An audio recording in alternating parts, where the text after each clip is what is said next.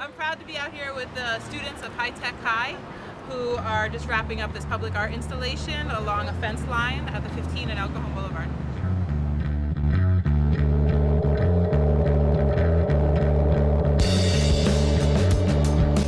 It's El Cajon Boulevard, and we went here, and there's a big vacant lot, so we thought this would be a great place for some public art. So we put it on up. This project came together, the way a lot of my projects come together, is really trying to get my students out of the classroom, out into the real world, out into the community.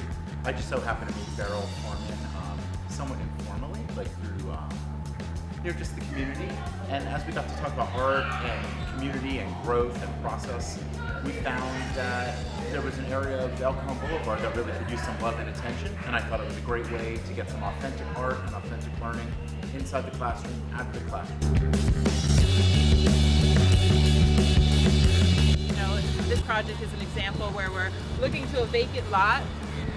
This lot's been vacant for probably 10+ years now, and seeing what we could do to make it, a source of pride instead of a vacant lot in the community. And bringing in students really shows how we're, bringing in a sense of community from the youth.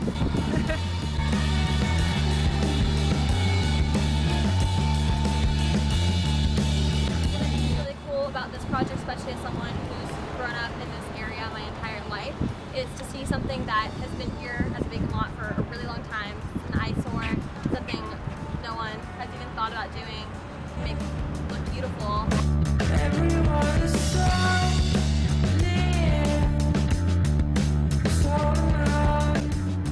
Pretty fun, pretty relaxing actually. Yeah, I don't know. I mean, coming up with a lot of abstract ideas is kind of brings out my creative side. So yeah. For me, it was also just really fun, really relaxing. It was a nice getaway from the normal school day. We got to chill out and make some art, but still do something with it and have something really cool come out of it. So that was awesome.